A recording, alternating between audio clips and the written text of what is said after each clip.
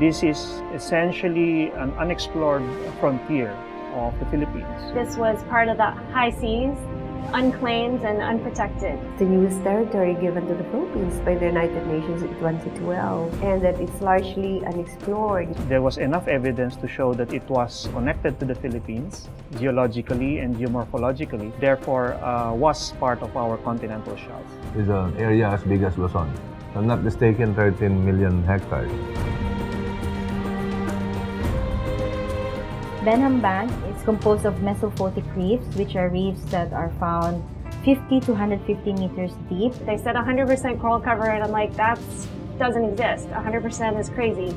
And there was 100% coral covers. There's a lot of deep sea that occupies us. If all our seamounts have coordinates and all of those seamounts have eager people to study them, we'd be way ahead. Well, surprisingly, each site that we've gone to has its sort of like its own characteristics. The very first site we landed on was just covered with coral, plating coral sheets just overlapping one another. The corals that live here have the potential to reveal a new species that's never been found anywhere else.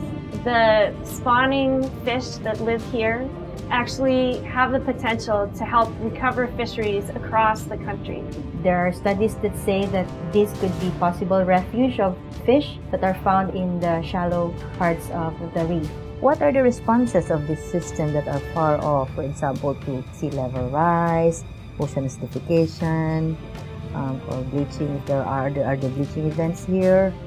It would be great to be able to identify a place where recovery can begin to rebuild oceans in the Philippines. The Philippines in general is at the center of marine biodiversity on the planet. However, there's also heavy fishing pressure.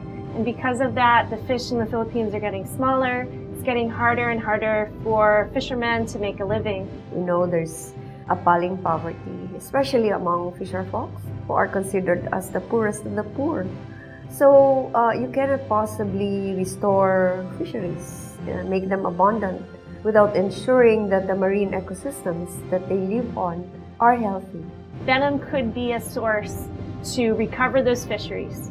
We also may have even more biodiversity than we know of. The fishing here is able to continue into the distant future to feed many people and help the Philippines continue to grow. For me, it's a survival issue. They can be seen as our adaptation strategy, make the ecosystem resilient. So it has a better way of coping with the impacts of climate change. If we have intact coral reef areas at the eastern side, it can help also buffer from climate change. It is the perfect time for our decision makers working with stakeholders, citizens, to craft that management framework. So, in the meantime, we need to make sure that these resources, especially the fragile living resources in this area, are adequately protected so that they can also be for the benefit of future generations. It's not only the natural resources that we are protecting, it's eventually protecting everybody. It is very important, and not just to the Philippines, just to our fisher folks, but to the rest of the world. The biological resources that are in Benham Rise, we can consider this as a common wealth for mankind.